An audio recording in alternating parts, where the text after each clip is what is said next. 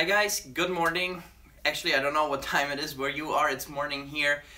I'm Simeon from Swedish Homestead. In today's video, I want to talk more about our cows. There have been lots of questions, why they have horns, why we have the Highland cattle breed, and the pros and cons of that breed and all of that.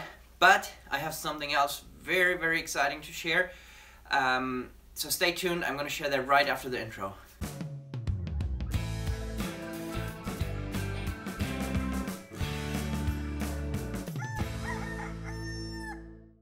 You guys know that I've had some audio issues here on the channel. I'm filming everything with my iPhone 6s, and it's a great microphone as long as there is no wind and not many background noises. And since I'm filming outside and we live on a peninsula, we always have a little breeze here, and it has been quite a challenge. You have seen me jump inside, like right now, in front of this door, so I could talk. But one of you guys, one of our viewers, he said, hey, I love what you guys from Swedish Homestead are doing. Tim, Alex, Simeon, and my dad, and all the other people who are putting out content here and providing all this for you guys. And he said, I want to bless you guys. And he made it possible for us to purchase a microphone that specifically goes with the iPhone. And this is it. This is the Shure MV88 microphone. It has an incredible quality, and we ordered it with a wind jammer, so I should go outside and it should make the world of a difference for this. I'm actually going to plug this in right now and then gonna speak from here so you guys can hear the audio difference right now. Okay, so right now I am recording with the audio with the Shure MV88 microphone, and I'm really excited and looking forward to go inside and listen to the difference in audio. We also ordered some good studio headphones that will enable me to just get a better sound when I edit these videos, so that it's all better equalized and a better audio quality for you guys to listen to. So thank you so much for doing this for us.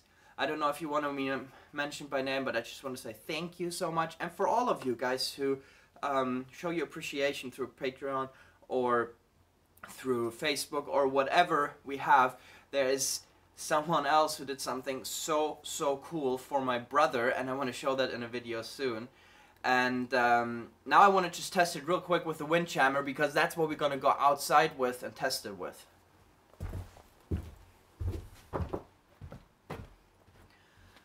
Okay, so right now I'm recording with the MV88 with the wind jammer on it.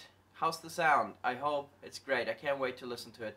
So this microphone has actually a few different settings where it can be more pointed towards me speaking, and it can also be more angled to capture a lot of noise and audio from the sides, from animals or whatever. So I'm going to be learning this and playing around with it a bit, and hope to be able to provide the best possible video and audio quality for you guys. Let's go outside and talk about the cows. Okay guys, here I am standing by our cow shelter with our 5 Highland cattle cows in here. It's very windy right now, to be honest, and this would be absolutely impossible for me to film without this microphone right now, but I'm gonna be looking forward to see if there's any wind noise on this video. Anyways, these cows, the breed is called Highland cattle. As the name says, they come from the Scottish Highlands, where they have over many years, over a very long time, been free-ranging, wildly kept for themselves pretty much, and so they have developed very good survival instincts over the years. There is a lot of harsh weather in the Scottish Highlands, and these cows, they have a 2-layer, double fur layer, and that protects them from this harsh wind and rain and snow sometimes that comes there as well. So this benefits, we benefit from that as well, because they are so well insulated. We use much less feed, and in fact you use 10 to 15% less feed for them because they are insulated so well during winter time. That's a real pro. You see their long hair goes like all over their noses, and it really covers them, protects them from flies and all of that. The only con that I've heard about, I've never experienced it, is that when these guys get their calves in the summertime, the calves come when there are a lot of flies, and the calves can't reach everywhere on their own body to itch or lick themselves, and then some flies can lay their eggs on their back, and actually maggots can start eating inside of that fur. So, but that's only a problem if the calves are that young in the middle of summer, not if you get them in the fall, or not if you get them in the spring, and we plan on getting them in the spring. These cows always traditionally have these long horns, which makes them look so wild and tough, and that is something that every person who has this breed loves about them. The long fur and just their almost buffalo look a little bit. And nobody who has this breed that I have ever heard of, and I think it's actually one of those huge sins, you don't do that. You don't cut off their long horns if you have this breed. Now, this breed is also traditionally, you know, kept fairly wild. They have what we call in Sweden the range drift, or the ranch drift, where they just walk freely even wintertime. What I have done here is fairly uncommon, to put them inside of the shelter. And I had a few concerns when I did this, partially because this breed has a very strong hierarchy, more than other cows, and I didn't know how that would be in the shelter with the horns in such a, let's say, much closer, tighter area than if they would be free on the field. And I just had some questions about all of this. And I put them in, observed them very closely, and to my surprise, it works very, very well. People say that the horns just cause trouble. I believe that's very true if you keep them in an industrial way in these stables, especially if you have dairy cows. I would not want to have horns in any way. Here's the thing with the horns. We are not gonna continue with this breed forever. Let me share real quick why we got this breed. One, beef prices are extremely high right now in Sweden, which has brought the prices up for the livestock as well. And we right now are gonna invest into the poultry production on our farm to earn money with the first year, but we just needed some cows to graze our lands, and these guys are much cheaper than other breeds for several different reasons. That's the main reason why we got the breed, but it's not just that we got it because we couldn't afford any other breed. I also want to continue breeding with these and crossbreed them with the belted Galloway breed, which has a lot of similar characteristics than these guys, but they don't have horns, and all the calves will be without horns. Now you may wonder, why in the world is this breed cheaper than other breeds? Well, here are several reasons. This breed is not used for typically for commercial production anymore, because it grows slower, noticeably slower than other breeds. Why do we have it anyway? Well, like I said, wow, this is stormy. I'm really curious to see if there's wind noise. Sorry about that. Anyways, you see, when you don't raise your animals the way that the industry tells you you should, the best breed and the best kind of animal for you becomes something different very quickly. If you free range your chicken, you want a big bird, not a small hybrid layer. And it's the same with the cows. You see, for us, they're not in a warm stable. We save money that they're insulated so well. This is an old heritage breed. Barely ever any problems with birth or sicknesses. They take care of the calves. These cows, this cattle breed, they can have a healthy calf every year till they're over 20 years old, which is pretty much double than most other breeds. So that is a pro. And wow, this is stormy.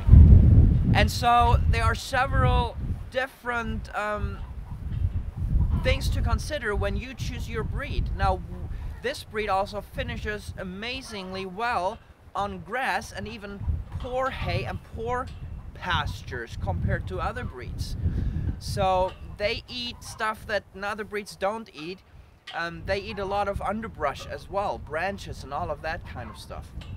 So that's why we want to have these genetics even in the bottom, as we want to crossbreed them with a couple other breeds to see and get an animal that finishes well on grass and grows a little quicker than these guys do, but still has all these survival genetics and all that nice growth.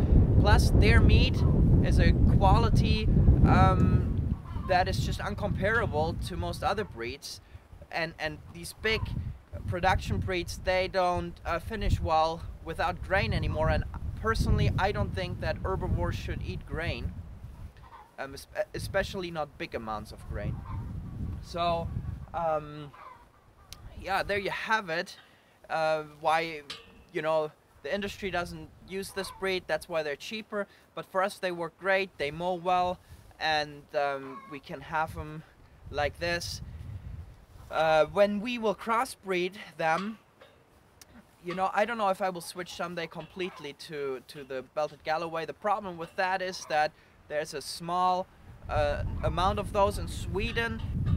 There's a risk for inbreeding, and that's also one reason why we want to crossbreed these. So I'm really looking forward to see how that goes. Let me also real quick address the horns a little more in detail. The con that I see with the horns right now is that, you know, if you're around with kids and something would happen on accident, I've never heard of that, but of course it can happen.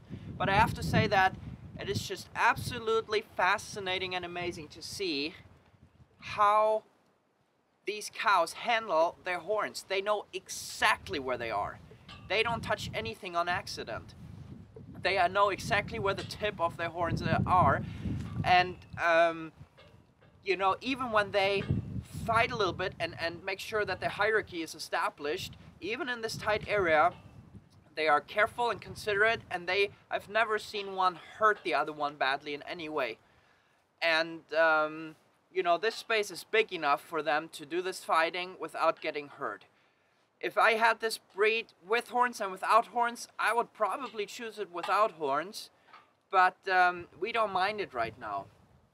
The only thing is, I mentioned that, you know, you could probably put some hay racks in here that the horns, where the horns wouldn't bother, but you know, I don't want to build one right now. I need some hay in the deep bedding, that's why I put it on top. They eat most of it. The waste is actually not that much, because the hay that you see here a lot in the deep bedding is other bedding hay that I put in there as well. And you know, of course they spread out some hay, but that's fine with me. I would probably put a hay rack in it if I had one at hand right now, but the horns haven't been a problem like that. But like I said, eventually want to get away from the horns. So guys, I hope you enjoyed this little video about our cattle breed and why we have them. I think they're absolutely beautiful. They look like teddy bears, and it'll be fun to see how this whole thing will develop and how they will do when we will do controlled mob grazing in the summer, how this deep bedding turns out and all of that. Stay tuned for all of this on the Swedish Homestead channel. Thank you for watching, and we will see you soon. Bye-bye.